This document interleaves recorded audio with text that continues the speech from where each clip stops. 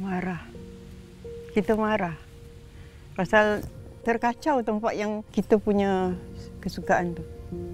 Dah tak ada dah pokok bakau. Kalau dia tebas gitu. Dia punya kehijauan pun tak ada. Kalau betul-betul ada pokok bakau, dia punya hijau dia tu memang cantik. Mangroves in Singapore are under threat due to the pressures exerted on the habitats from urbanization and human population growth. Today, less than 5% of our original mangrove forests remains. First of all, mangroves are like a sponge. So any incoming waves get absorbed by the mangrove.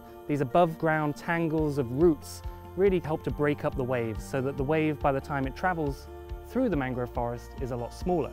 They also serve as habitats for a wide range of biodiversity as we have here.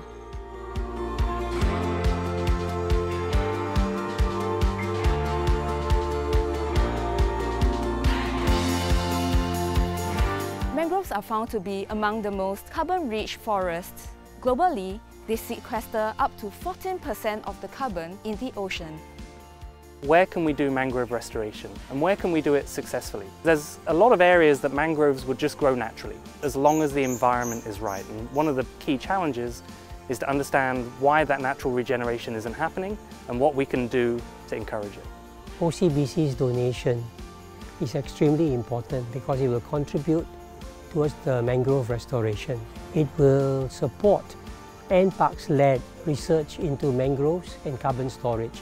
The Sungai Durian Pond is actually situated at the southeast corner of Ubin. Size is approximately 4 hectares. Way back in the earlier days, this site is actually full of mangrove, but then in the 90s, the Ubin villager converted into an aquaculture pond. And in the process, they actually removed all the mangrove that were grown there. After 20 years, the whole pond is still very barren. There's hardly any mangrove grow there, except some sapling started to regenerate itself. So normally we would go to an area that's been cut down and we would just go and replant different mangroves. And often the success rates were really low because when we first cut down the mangrove, we often destroyed the environment as well. The difference with this project, we're not focusing so much on planting mangroves, but actually on restoring the natural environment. And if we do that successfully, then Mother Nature will do the planting for us.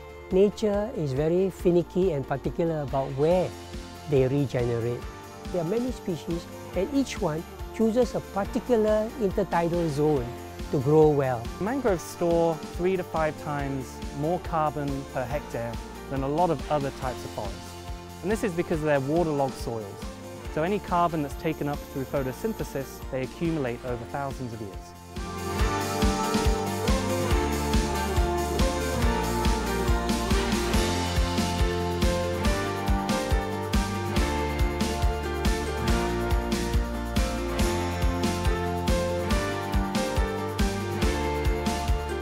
Your support will enable community outreach and public programs as well.